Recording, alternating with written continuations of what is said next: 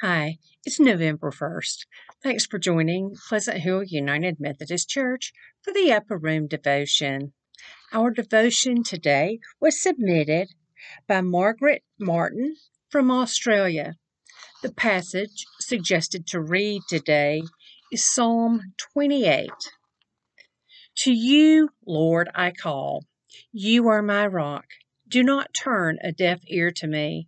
For if you remain silent, I will be like those who go down to the pit.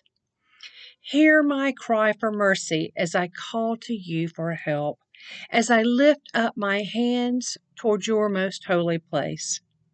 Do not drag me away with the wicked, with those who do evil, who speak cordially with their neighbors, but harbor malice in their hearts. Repay them for their deeds and for their evil work. Repay them for what their hands have done, and bring back on them what they deserve. Because they have no regard for the deeds of the Lord and what his hands have done, he will tear them down and never build them up again.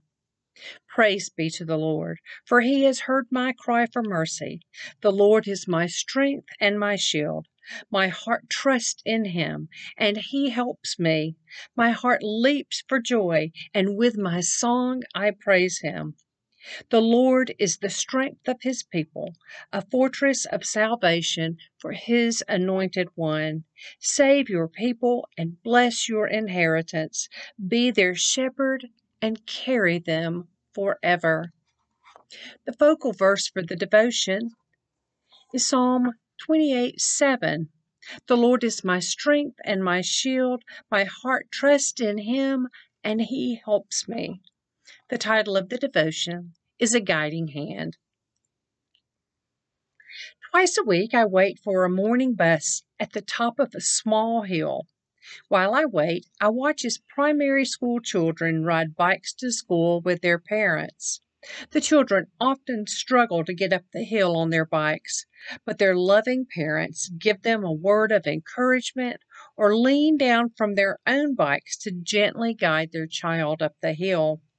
Watching these parents makes me think of the guiding hand of God in my life. In my early 20s, after completing my master's degree, I went to a training college in Auckland, New Zealand, with the intention of becoming a high school teacher. While there, I was unexpectedly offered a lecturing job at an Australian university. I prayed for guidance in this dilemma. On the Sunday before I was to give my answer, I was teaching a Bible class at church when God's guidance came to me clearly.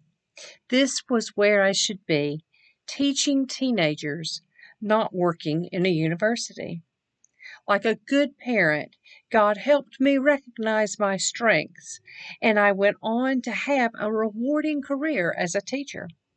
Confiding in God in prayer, seeking guidance, and receiving answers have been mainstays in my life. Looking back, I can see that God has always been with me. Our thought for the day is God will help me recognize my strengths. Our prayer focus is teachers. Please pray with me. Loving God, thank you for always being with us.